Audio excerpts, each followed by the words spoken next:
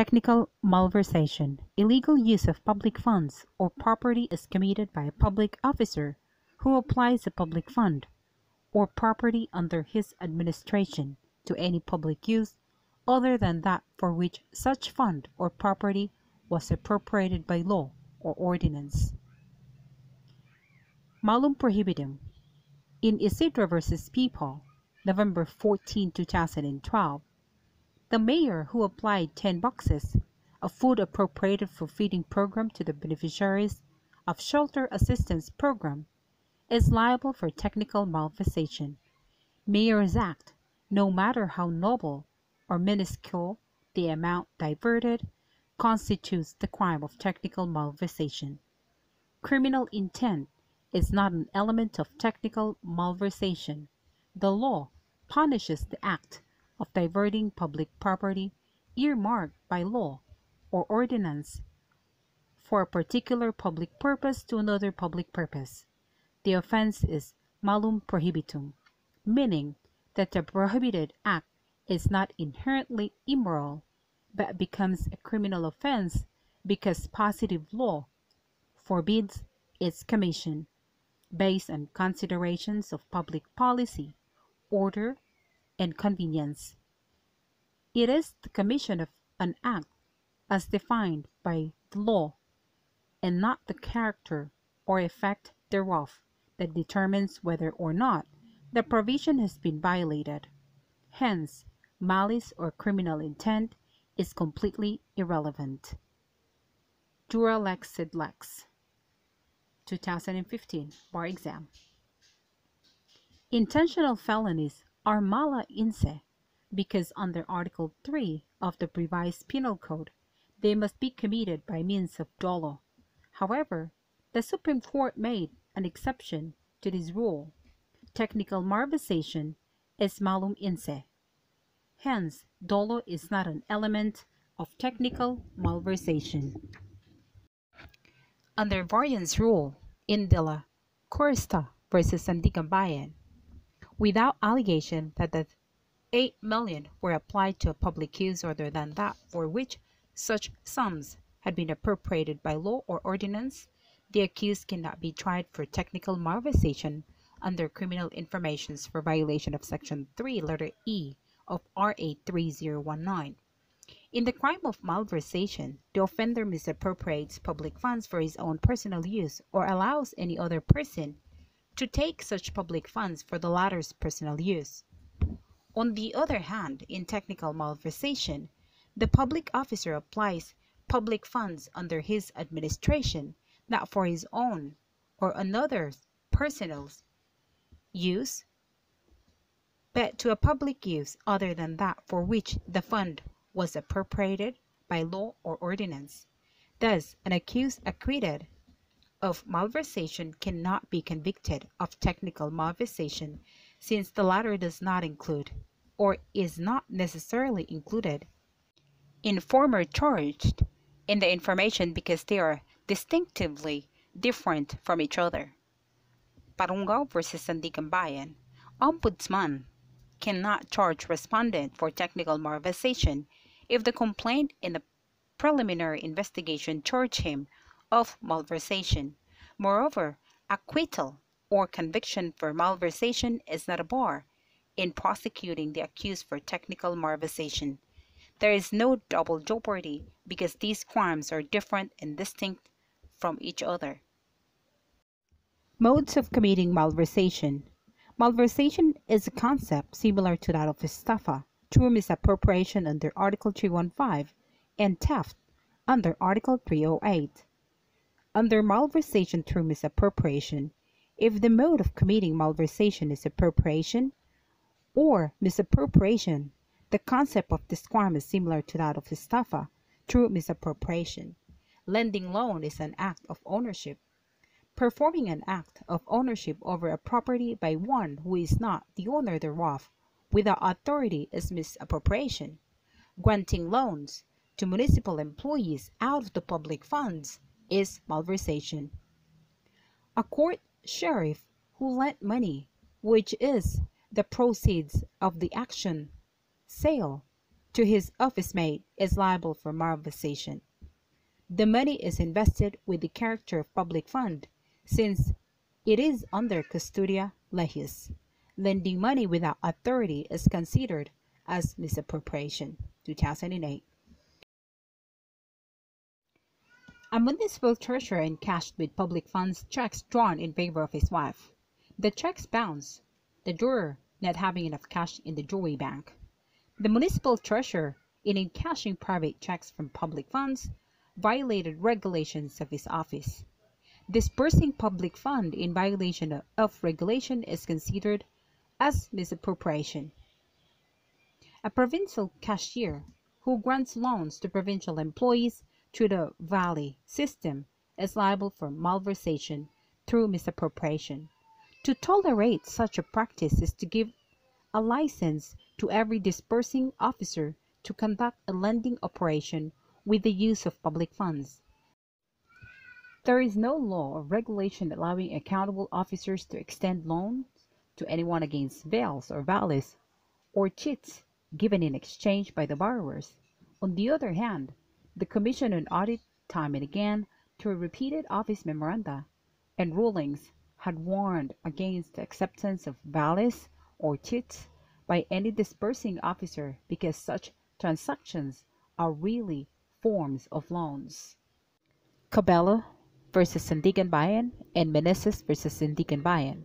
However, in Riuda versus Sandigan Bayan, the Supreme Court said that the ruling in Cabello and Meneses cannot be applied to this case, where the accused, a municipal treasurer, did not grant the cash advances or bails or valleys to the municipal collectors.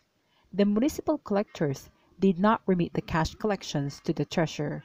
They merely gave the treasurer chits or valleys representing cash advances. The treasurer never had the opportunity to disburse public funds under the bail system, for in the first place the public funds were not turned over to him. Neither can the treasurer be considered guilty of passive malversation. He did not tolerate the practice of making cash advances by the municipal officials. However, he was helpless about the situation because it was done with the consent of the municipal mayor. Moreover, the municipal collectors restored the amounts prior to the conduct of preliminary investigation. In malversation through taking, the concept of taking as an element of malversation, intentional or passive, is different from that of misappropriation. According to Luis Reyes, an authority in criminal law, the public funds or property need not be misappropriated, as the word take is separated by the word or from the word misappropriation in Article 217 of the Revised Penal Code. If the mode of committing malversation is taking, the concept of this crime is similar to that of theft. In Reyuda Jr. versus Sandigan Bayan, the Supreme Court in Bank said that in Salamera versus Sandigan Bayan, it was emphatically declared that in malversation, a public officer must take public funds, money, or property and misappropriate it to his own private use or benefit. There must be asportation of public funds or property akin to the taking of another's property in theft. For example, a teller in the office of the city treasurer who was leaving the office with public funds collected by him is liable for consummated crime of malversation. In malversation through taking, the taking can be committed by the accountable officer himself or by another person. If the taking is done by another person, malversation can be committed by means of dolo or culpa. Under intentional malversation, malversation through taking is committed by means of dolo if the public property was taken by the accountable officer or by another person with consent of the accountable officer. In U.S. versus Ponte, the municipal treasurer, with the help of a janitor and 5 policemen, took the safe containing money from the municipal treasury. The treasurer is liable for malversation through taking. The janitor and policemen, although they are not accountable officers, are liable not for robbery by using force upon thing, they are liable for malversation because of conspiracy rule. But in passive malversation, malversation through taking is committed by means of culpa. If the public property or fund was taken by another person, and the accountable officer permitted the taking through negligence or abandonment, this crime of culpable malversation is also called passive malversation. 2012. Generally, the revised penal code imposes a lower penalty for crimes committed through criminal negligence. However, in malversation, the penalty is the same regardless of whether the offense is committed with criminal intent or through criminal negligence. In Office of the Court Administrator versus Soriano, it was held that if a deputy clerk of court did not exercise the strictest supervision on his designated collection clerk, the former would suffer the consequences of failure to remit the collections by the latter through negligence. In short, by failing to exercise strict supervision on the collection clerk, the clerk of court could be liable for malversation by permitting other person to take public fund through negligence. Cited in the Revised Penal Code, Book 2 by Luis Reyes, in People v. Pili, the postmaster placed the cash, warrants, and checks of the post office in his table door instead of his iron safe. On the night of that day, his door was forced open and the cash, warrants, and checks were stolen. For failure to place the public funds in the iron safe, the accused was convicted of malversation for permitting other person to take the property through negligence. A city treasurer leaves keys for his service car and lock his office inside the case. Thieves stole the keys and used the same to take the vehicle and steal money in his office. The treasurer is liable for malversation, which can be committed by means of culpa. Permitting others to take public property by an accountable officer through negligence or abandonment constitutes malversation. The thief is liable for kidnapping. 2005. Note, if the treasurer consents to the taking by the thief, they are liable for malversation because of conspiracy. To be held liable for passive malversation, it is important that there is a third person who took the public fund, and the accountable officer permitted the taking by the third person through abandonment or negligence.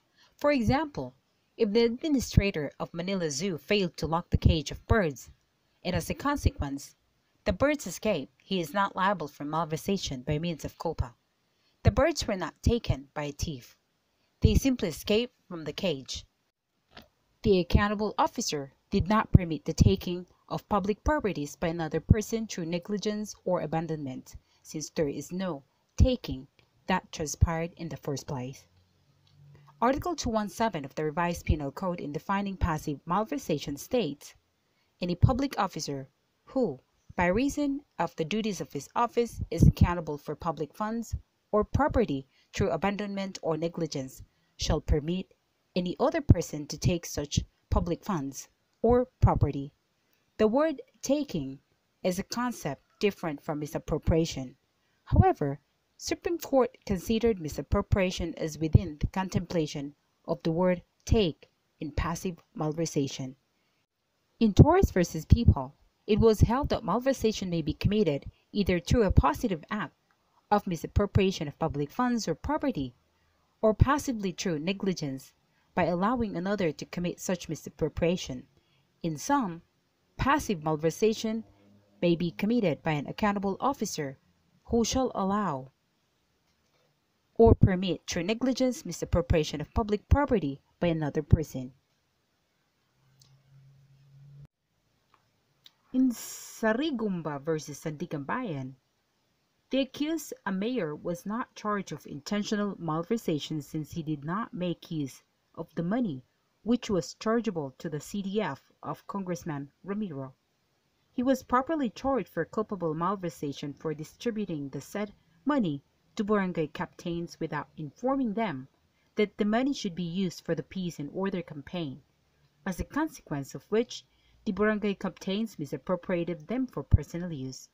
If the accused is charged of intentional malversation, but evidence shows that the crime is committed through negligence, he can be convicted of culpable malversation because of the variance rule. Dolo or culpa is just a mode of committing malversation. Even if the mode charged differs from mode proved, accused can still be convicted of malversation. An accountable officer may thus be convicted of malversation even if there is no direct evidence of misappropriation, and the only evidence is that there is a shortage in the officer's account, which he has not been able to explain satisfactorily. All that is essential is proof that the accountable officer has received public funds, but that when demand thereof is made, he is unable to satisfactorily account for the same. To illustrate, X, a patrolman, was accused of grave threats before the court. He was arrested and detained in the municipal jail. Based on the certification of the chief of police that X performed continued service without absence, X was able to draw his salary during the period of his confinement. The mayor approved the payroll, and the treasurer paid his salary. The chief of police is liable for falsification of certificate of service. The mayor and treasurer are liable for malversation through culpa, since they allowed X to take or misappropriate public funds through negligence. X is liable for estafa. Note, if there is conspiracy in this problem, all of them are liable for unintentional malversation. 1959 bar. A provincial treasurer delivered 10,000 to B, a provincial cashier. B, with the help of another employee, issued A a receipt of 1,000 only. As A was in a hurry, he did not notice the discrepancy in the receipt. The following day, the bookkeeper of the treasurer's office discovered a shortage of 9,000 in the account of A. A insisted he entrusted 10,000 to B, but as he was in a hurry, he merely glanced at the receipt and thought that it was all right. 1972. A and B are not liable for malversation since there is no showing that the 9,000 was misappropriated. B is liable for falsification of documents since making an untruthful statement in the official receipt is an act of falsification. A is not liable since there is no showing that he conspired with B in falsifying the document. Note, if the amount of 9,000 was misappropriated, B is liable for intentional malversation, while A for culpable malversation. Under presumption of malversation, mere absence of funds is not sufficient proof of conversion. Neither is the mere failure of the public officer to turn over the funds at any given time sufficient to make even the prima facie case. In fine, conversion must be proved. However, an accountable officer may be convicted of malversation even in the absence of direct proof of misappropriation, so long as there is evidence of shortage in his account, which he is unable to explain. Legrama versus Sandiganbayan. In the crime of malversation, all that is necessary for conviction is sufficient proof that the accountable officer had received public funds, that he did not have them in his possession when demand therefor was made, and that he could not satisfactorily explain his failure to do so.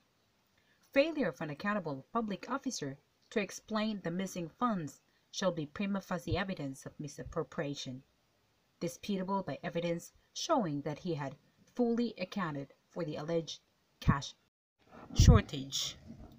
Demand is not an element of the crime of malversation. It is only a requisite for the application of the presumption.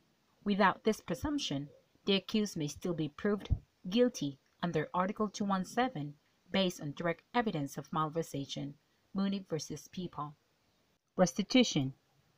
Restitution may or may not be considered as defense or a mitigating circumstance. Under the law, the refund of the sum misappropriated even before the commencement of the criminal prosecution does not exempt the guilty person from liability for the crime. This is because damage is not an element of malversation, and payment after the consummation of the crime of malversation is not one of the modes of extinguishing criminal liability. In Kipo versus Sandiganbayan, however, restitution, if coupled with other circumstances, may be considered as a defense either because it negates dolo or it rebuts the presumption of malversation, whether or not restitution is sufficient to exculpate. An accountable public officer should be decided on the basis of the facts thereof. Cabello versus Sandiganbayan. Restitution made upon demand. Upon examination of the accounts of a municipal treasurer, the auditor found a shortage of 1,000. When informed of the shortage, the treasurer took out 1,000 from his wallet and turned over the amount to the auditor, who accepted the same. 1978. The treasurer is not liable for malversation. Immediately funding the missing money upon demand will negate the presumption of malversation. Hence, restitution is a defense. U.S. versus Feliciano. Allowed restitution in Panganiban versus People. Good faith is a valid defense in a prosecution for malversation of public funds, as it would negate criminal intent on the part of the accused. Accused full liquidation of his cash advance for trouble by means of an arrangement, deduction from salary and terminal leave pay, allowed by the COA, ultimately translated into good faith. Accused was acquitted. In Villacorta versus People, the municipal treasurer released public funds to government personnel for allowances, commutation leave, travel expenses, etc., which was disallowed by the audit team. The accused did not put the missing funds to personal use. In fact, when he demanded payment from said personnels, they redeemed their cheats and made restitution. The accused was able to overthrow the presumption of malversation. In Kisa versus Sandiganbayan, the accused, a post office teller, incurred a shortage because the audit team disallowed cash advances, amount representing accommodated private checks, and an actual cash shortage of 1 peso and 74 cents. However, the accused reimbursed the amount on the day of the audit, 3 days thereafter, and another 3 days later. The Supreme Court, in the spirit of leniency, held that the accused had successfully overthrown the presumption of guilt. None of the funds was used by him for his personal interest. The cash advances were given in good faith and out of goodwill to co-employees. There was no negligence, malice, or intent to defraud, and the actual cash shortage was only 1 peso and 74 cents, which together with the disallowed items was fully restituted within a reasonable time. Mitigating circumstance. In Kisu case, the accused did not use for personal interest the public funds, since the cash advances were given to the other government employees, an exchange of private checks with cash or mere accommodation. The restitution and the circumstance of non-personal use of the funds were treated as a defense. However, Manuel versus Honorable Sandiganbayan, the mayor and treasurer allowed loans from the public funds, not only in favor of municipal employees, but also to themselves. In sum, they used the public funds for their personal interest. In this case, restitution was not considered a defense, but merely a mitigating circumstance. Restitution of fund is a mitigating circumstance analogous to voluntary surrender if it was immediately and voluntarily made before the case was instituted. Navarro vs. Meneses. The accused was charged of malversation involving the amount of 1.1 million pesos. Upon filing of information, she voluntarily surrendered and posted cash bonds. Accused was able to return the amount of 800,000. The Supreme Court said that although partial restitution is akin to voluntary surrender, both shall be considered as separate mitigating circumstances. Thus, the special mitigating circumstances of partial restitution and surrender were appreciated. The penalty was lowered by 1 degree. Under mitigating circumstances, which is not a defense, restitution, which is made after an unreasonable period of time cannot be considered as a defense or a mitigating circumstance in malversation. Rundy, an NBI agent, was issued by the NBI two firearms. After a year, the NBI director made an inspection of all firearms issued. Rundy, who reported for work that morning, did not show up during the inspection. He went on absence without leave, AWOL. After 2 years, he surrendered to the NBI the two firearms issued to him. He was charged with malversation of government property before the Sandiganbayan. Rundy put up the defense that actually the firearms were stolen by his friend. 1994. Rundy is liable for malversation. To establish the elements of malversation and justify conviction, the prosecution has only to prove that the accused received public funds or property and that he could not account for them, did not have them in his possession, and could not give a reasonable excuse for the disappearance of the same. His allegation that the firearms were stolen from him is unworthy of belief in view of his failure to report to his superior the alleged theft. That omission and his subsequent disappearance led to no other conclusion than that he appropriated firearm for his own benefit and advantage. Restitution after the commission of the malversation affects only the civil liability of the offender, but does not extinguish his criminal liability. Felicilda versus Gorospe. Moreover, restitution which is made after an unreasonable period of time cannot be considered as a mitigating circumstance analogous to voluntary surrender. See Franca, Jr. versus Sandiganbayan.